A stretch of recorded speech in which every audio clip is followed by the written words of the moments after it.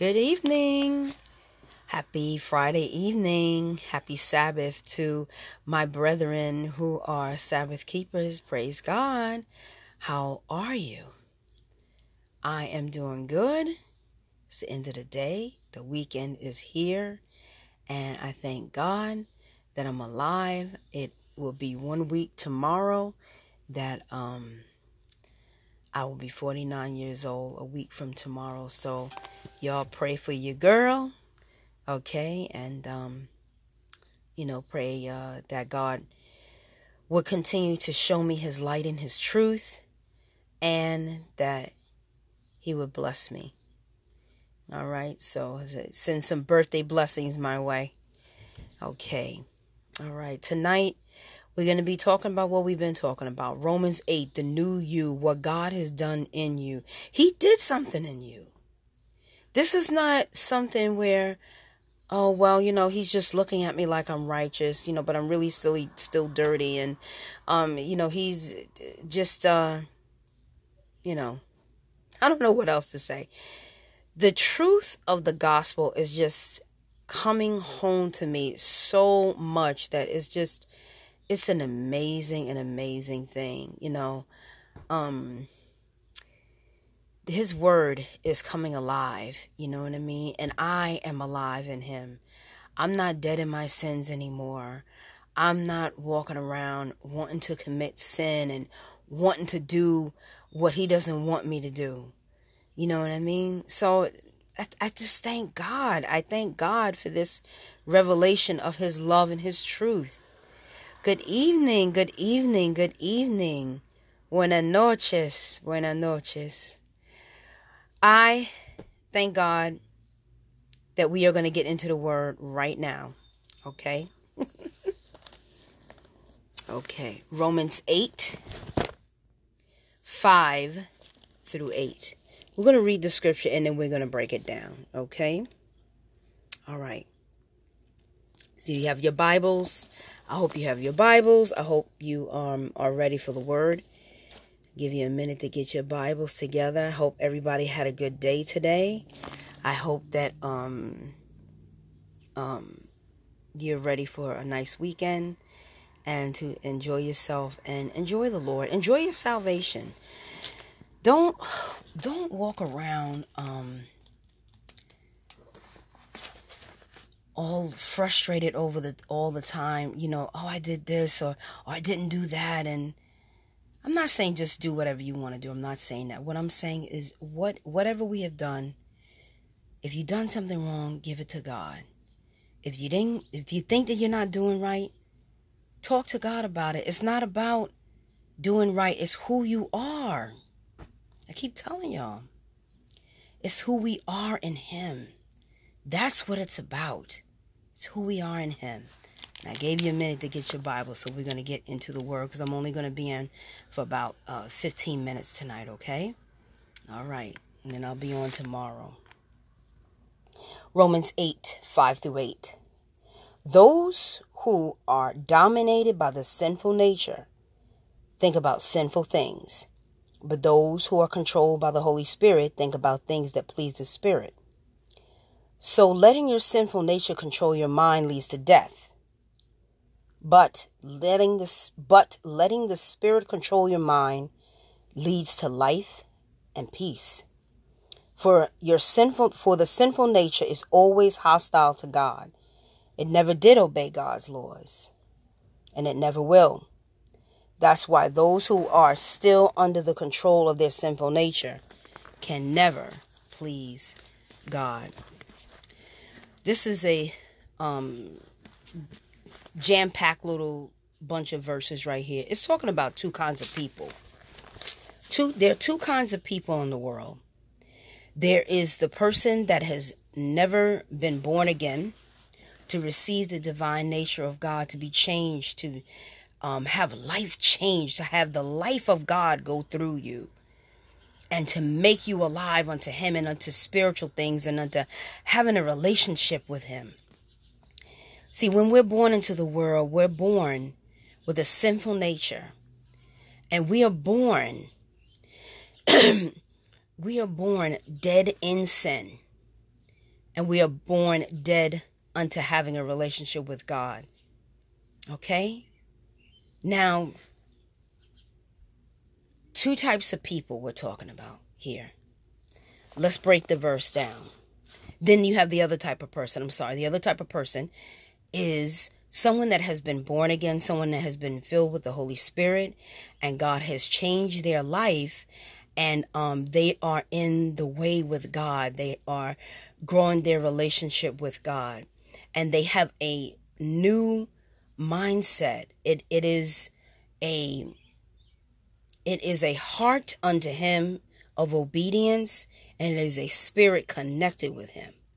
So, you have heart, mind, and spirit, that we're made of. And, of course, this flesh, flesh here, you know what I mean? But there's two type of people in the world. And what we're going to read about is the difference between the two. So let's look at the verse and we're going to break it down. Those who are dominated by the sinful nature think about sinful things. Now, we know that when we was in the world, that's all we thought about. That's all, I got to get mines, and, I'm going to do this and I'm going to do that. You don't think about praying and asking God for direction. You're not having a heart towards Him. You don't care really about the things of God. Okay, you might have some respect of God. You went to church with your mama or your grandmama or whatever. But, your heart is not dedicated unto God. You know what I mean? You don't have God directing your life and giving you guidance, and you don't care really for the things of God. You know what I'm saying? You care about the things of the world, getting success your way, all kinds of different things that we thought about before we got saved. Because I was doing the same thing. I was 12 years old. I didn't have no adult thinking like that, trying to get success and stuff. But I thought about doing my own way. I didn't care about the things of God, you know what I mean, when I was 12.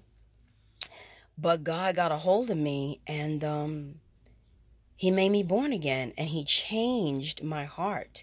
He changed my desires, where I wanted to talk with Him. I wanted to be around the people of God. I wanted to just have Him to have my life. And that grew as I got older, growing as a young lady, and growing as a child of God, because I did have some time where like 4 years where I lost sight of Him, and I wasn't present with Him like I should have been, you know what I mean? And I took my eyes off of Him. And He was still there, though. He was still there. He was waiting for me to get totally focused back on Him. I took my focus off of Him. You know what I'm saying? But then later on in my late teens, around 18, I put my focus back on Him totally. And I have been going ever since. And I just keep looking towards Him and growing in Him. And that's what it is. As a Christian, you're growing. It's a growing process. Maturation, maturing. Let's continue with the verse, though. So it says, but those who are controlled by the Holy Spirit think about things that please the Spirit. When you're in Christ, you want to please God. When you're in Christ, you want to do what is right. You know what I mean? And your heart of hearts, your core is clean. Your core is right. If, like I keep saying it, if He saved you and you still have a sinful nature and you still want to do the wrong things, and then what did He save you from? Maybe He really didn't save you. You know what I mean? Or you don't realize the fullness of what He has done, and you're not living out of that fullness of what He has done. I'm living more so out of the fullness of what He has done in me. I realize that He has given me His divine nature. I'm a partaker of that, and He is in me, and He is working in me. And oh my God, man,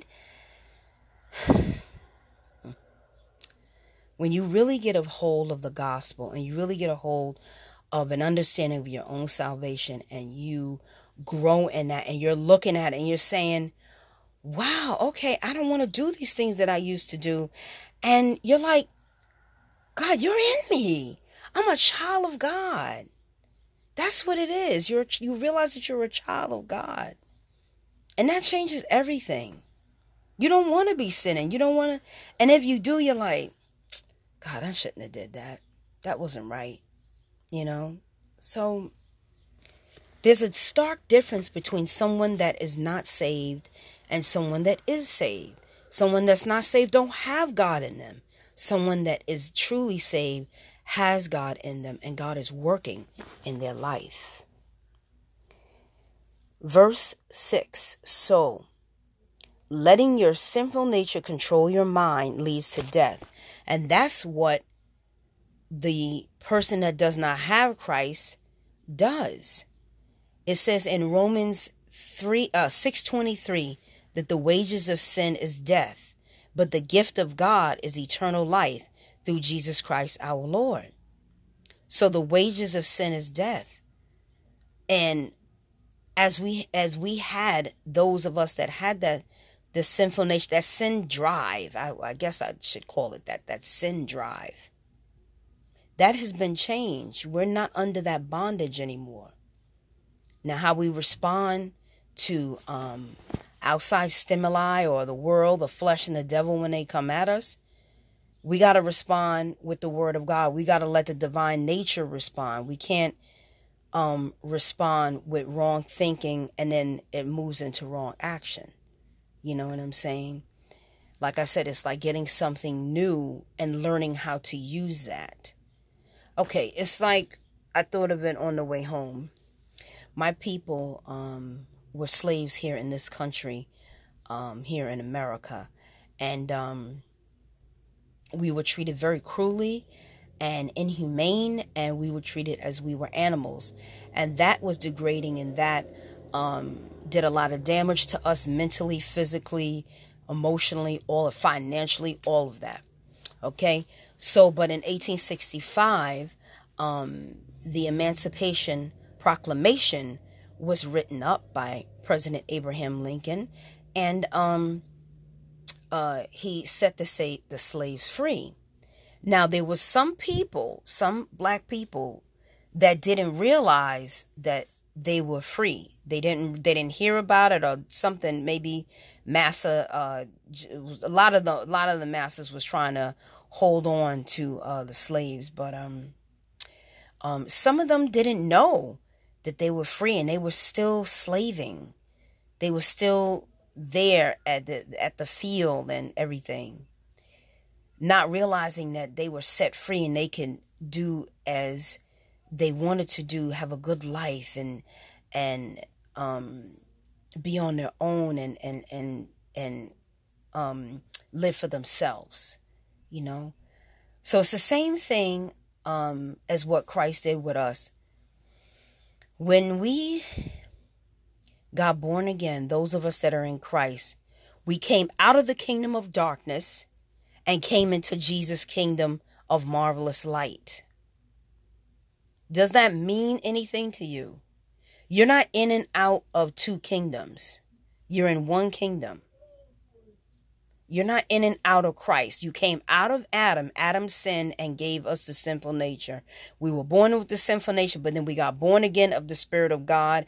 And God says, you're in my kingdom now. You're in my realm now. And you're in me. In Romans 6, it talks about being baptized into Christ. That's not talking about physical water baptism. That's talking about being baptized in Christ. You're in Christ. Your location has changed.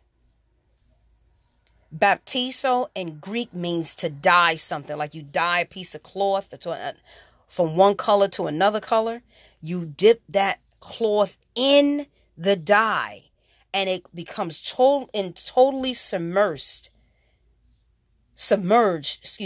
in that dye. And it takes on the characteristics of whatever dye you're putting it in. That's what that means to be in Christ. You're in him. That's it. Let's keep reading. I don't know how I can hit it home to you. You know what I mean? because when God made me to realize that, reading the word and just listening to different sermons and books and things, and like, wow, okay, that's what that verse means. Okay, really? Okay, wow. It changed my perspective out of something that I was believing was true, and that it wasn't, and the truth has set me free. You know what I mean? I have so much more peace now. I enjoy my salvation. I really do. Okay, so let's continue to read. I'm sorry, I have the Bible here. Okay, so, all right. Let us continue to read. Where am I? Verse 7. Okay. For the sinful nature is always hostile towards God. It never did obey God's laws, and it never will. A person that is not saved cannot obey God in any way, because God is not in them to give them the power to be obedient. But once you are born again, God infills you with himself, that he gives you the power to do as he says for you to do. Now, sometimes we don't do it all the time. You know what I mean? We are still human beings, but we have the great God of heaven inside of us, and he has made a change, and he's continuing to grow us, and he's continuing to change us in his likeness and in his character. For the sinful nature is always hostile to God. That's somebody that does not have Christ. You're not really thinking about God. God is not in your life. I'm not talking about going to church. I'm not talking about belonging to a certain denomination. I'm talking about having a personal relationship with the Lord Jesus Christ, where Jesus comes into your life and changes it. He comes into your heart. He connects with your spirit. You have union with Christ, union with the Father, and union with the Holy Spirit. You know what I'm saying? So it's a life-changing thing. Jesus is eternal life. So therefore, if you don't accept Jesus, you don't receive eternal life. It's like 2 and 2 plus 2 equals 4. You know what I mean? So it is what it is. And we have come out of that sinful dark realm. Jesus rescued us from that. That's what the word salvation means, rescue. Let's keep reading. It says, that's why those who are still under the control of their sinful nature can never please God. You could try to be good. You could be moral all you want to. But if your nature has not been changed and you don't have a relationship, it's two things.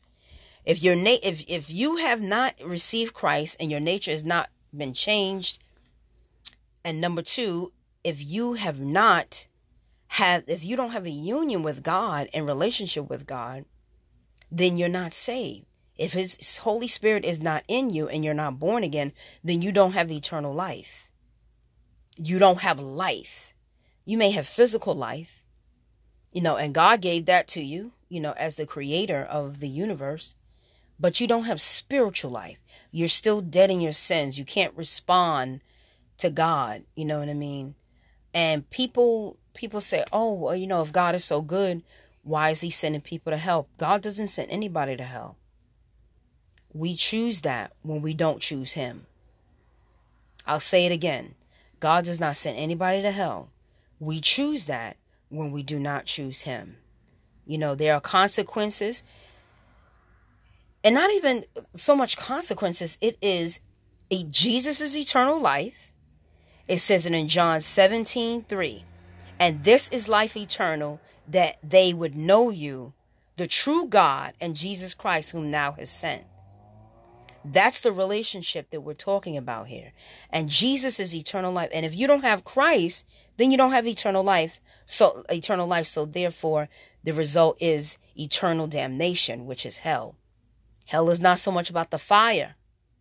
Hell is about separation from your creator, from the Redeemer that wanted to redeem you, which you rejected.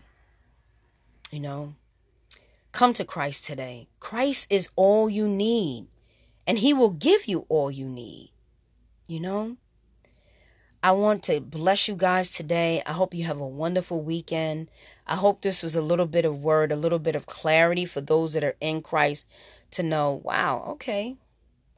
I just need to grow in him. I just need to allow his spirit to make the changes in my life that I need. God bless you guys. I wish you a wonderful weekend.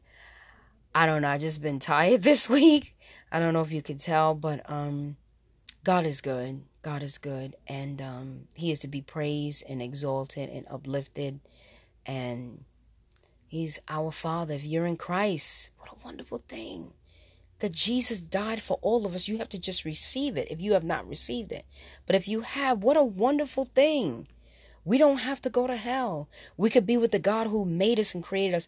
And I always tell you that you want to know yourself and you want to know purpose. You know, I'm always talking about two things: relationship with God, salvation, and destiny. And those two things go hand in hand. If you want to know your purpose, if you want to know what your destiny is, or you want to have your destiny and you know what it is, surrender to Christ, because that's where you're going to find it. That's what God is going to show you and say, this is what I have for you to do. And I'm going to empower you to do it.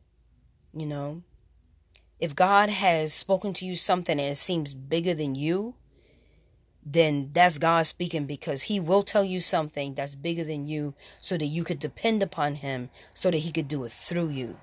And it won't be you and your power. It will be Christ in you, and you'll be cooperating with him, doing it together with him. You know, God is not some spooky ghost, you know, like like I was a little tired on the way home, and I was like, God, you know, drive for me. And I said, no, help me to drive. You know, God is not going to just take over the wheel and drive for me, but he's going to empower me, help me to wake up a little bit to be able to finish the drive. And he did. I got home safely, and I praise God for that. You guys have a wonderful weekend. I am going to get some rest. I love you. Take care. God bless.